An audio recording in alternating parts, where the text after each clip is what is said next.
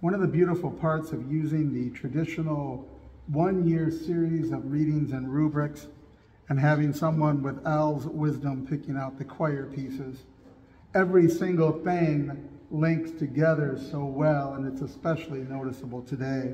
Serve the Lord, do the work, be the laborer, heed the call. Serve the Lord, do the work, be the laborer, spreading the kingdom of Jesus Christ. And how does this work? The parable that we get in our gospel reading is one of those ideal sets of circumstances. It gives us a good view of all the laborers who begin at different times.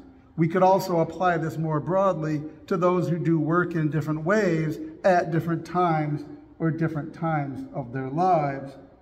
The temptation to judge one another according to our works and our deeds, our temptation to think that one sort of work is greater than another within the kingdom of God in Christ, our temptation to be focused on what others are doing instead of what we ourselves are doing, to be focused on others' calling and not our calling. Who wouldn't think it unjust to work all day long and see somebody come in at the last hour and get the same amount of pay? And yet it's not unjust, is it? You agreed to getting 1 denarius for a day's work. You did the work, you got the denarius. What's the problem? None. Is it not up to the owner to do what he pleases with what he owns? Sure, absolutely it is. There's a ton of different variables that you're not thinking about because you're being greedy in that instant. What about the guy that sat there all day thinking he wasn't going to get work today and have nothing to feed his family, but he gets something at the 11th hour? You knew you had a job first thing this morning. There's also the possibility the people hired in the morning are dragging it out, and that's why it's not getting done. They're hoping to come back tomorrow for another denarius, and maybe the people hired later have to work that much faster to meet the quota. If you've ever worked in a factory, you know how some of this works. We don't know that, of course, but we also don't know that it's not. We don't have enough information to look at it in any other fashion than to say the owner can pay what he chooses to whom he is hired. They had an agreement. Your boss that you work for owes you exactly what you agreed to take the job for, nothing less and nothing more. That's fair. That's just in every worldly sense. It's our greed or our jealousy that makes us think otherwise. All this comes around to the work we do for the kingdom, how we do it, when we do it, where we do it. The Bible is filled with so many wonderful examples of this. Joseph, the patriarch, the son of Abraham, sold off by his brothers, ends up in Egypt, ends up getting an exalted position. And because of his righteousness, he ends up in a dungeon. Because of his righteousness, he gets out of the dungeon. Because of his righteousness, he gets exalted to a high position. The key thing in his life was he did the next right thing. He did the works of the Lord according to the Lord's law. He was diligent, he worked hard, and he told the truth. He did not bemoan where he ended up. He didn't whine and complain about being in the dungeon and refuse to do anything. He worked himself to the bone and got out, finding the things he could do diligently as a worker in any situation he was put in. David the king was a shepherd when God chose him to be king of Israel. And David the king was a wise and powerful king. He also was a miserable, wretched sinner who murdered men to steal their wives. But he also was a man who was driven to repentance by the Holy Ghost. His works he's given all these incredible blessings, and it would be easy to say, why does he get them? Look at what an unrighteous fellow he is compared to me, of course. And yet God chose him, and by his repentance he was absolved. And Solomon, the trust fund baby of ancient Israel, who was raised with everything and did it all. We're currently covering Ecclesiastes in women's Bible studies. What did he not party on with? He did it all and was made wise enough by the Lord to regret it. Your life takes these peculiar turns, and sometimes in our wickedness we're not doing what we're supposed to. But the Holy Spirit is in charge. The Word of God continues to be that which runs the universe. The will of the Lord continues to be the only inevitable outcome, for good or for ill, to us based on our faith or faithlessness. Our friend Tobit is an interesting fellow. Tobit was born in Israel, but not unified Israel. He was born in Israel, the northern kingdom, after the split of the two kingdoms. He was born in a land that had no less than 2 golden calves and multiple temples and Asherah poles, the worship of many different gods, the sacrifice of their own children to demons. And yet he was a faithful man, one of the minority that remained faithful in the northern kingdom. And he lived long enough to see the kingdom fall. So he sees that he lives in a kingdom divided and split. He lives in the worst half of that kingdom, the most unrighteous, we would say. He ends up seeing it collapse under the onslaught of the Assyrians and people being butchered en masse. He ends up living in Nineveh in the captivity of the northern kingdom. We don't get a lot of stories like this. Literally, Tobit's one of the few that come from that era, and then they disappear. The people die off. They give up faith altogether and intermarry. All of those apostates that were already worshiping idols, what's the big deal? The survivors disappear to history. The northern tribes never come back. The southern kingdom will go into captivity shortly after to Babylon, but it will return, and all of that story becomes the rest of our Old Testament. There's not much but these little epitaphs to the northern kingdom. But we get one in Tobit, and it's a cool story. But Tobit lived through the fall of that kingdom, lived in captivity, and he literally finds his place in the world by burying the dead. It may seem odd to us. He finds a peculiar, faithful vocation in burying the dead.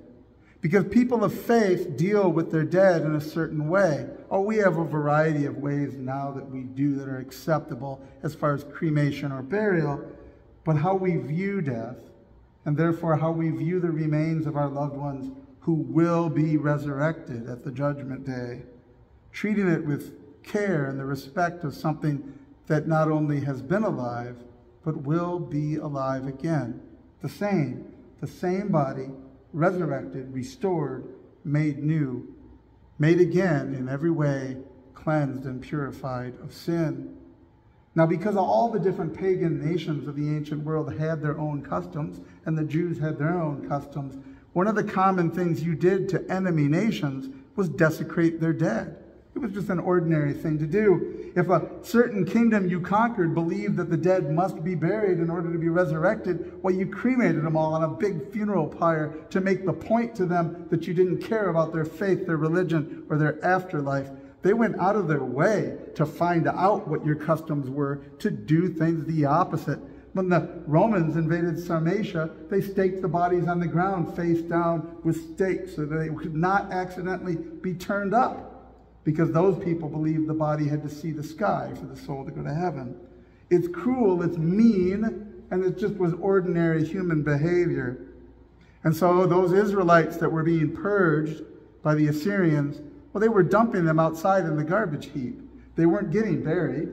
They weren't even getting the joy of cremation. They were being dumped on the garbage heap and left to rot. So no one could remember your grave. No one could visit it. No one could ponder the spot at which you would be resurrected on the judgment day. They threw you out with the garbage, and you'd go floating with the sludge down the river. In the most peculiar of seemingly of ways, the faithfulness of Tobit is seen in burying the dead. When you've got nothing else, that's what you've got. The kingdom had fallen. You're living in a pagan tyranny.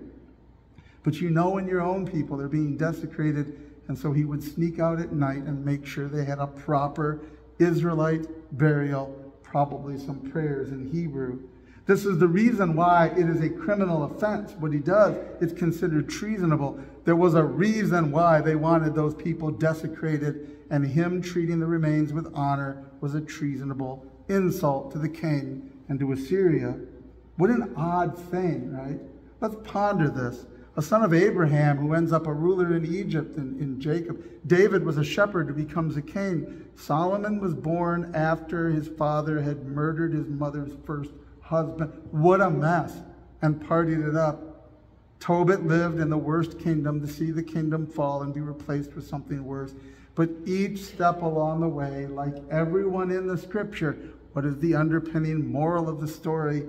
God's wisdom, God's law, the works that God has laid out for them to do. The things they are called, whether called in the morning or in the evening, called to the vineyard or called to whatever, to be king of a kingdom or to bury the dead, to be like Paul was, faithful, devoted, fanatic to what he believed was true, to the extent that he persecuted the church, to the extent that when Jesus converted him on the road to Damascus, he would ultimately die for Jesus and for his church. The fanatic turned to a good cause, the labor being sanctified by the work of the Holy Ghost. The Holy Ghost finds us in the place where we are and makes us into the people that he needs us to be. This is the process of being sanctified in faith. As we say in the Catechism, we are called by the gospel, sanctified by his gifts. We are continually sanctified by the work of the Holy Spirit in all circumstances in which we find ourselves. Each of these then are an example to us of what a righteous life looks like, but not righteous because of our choosing, our labor, or our goodness. And this is the key that underpins it all. The Holy Ghost does the work. You and I are sanctified by the work of the Holy Spirit. We will never do a good thing for only good reasons in this world by the volition of ourselves, because we are sinful. We will always be sinner and saint at the same time in this life. But the Holy Ghost gets done all the things that it needs to get done. The Holy Ghost underpins all of the agonizing choices we have to make as Christians, and we do, whether to do this thing or not do that thing, or what the next right thing to do, and to agonize over how much should I do and where should my efforts be. And yet the secret mystery of all that is that the work of the Holy Ghost is guaranteed.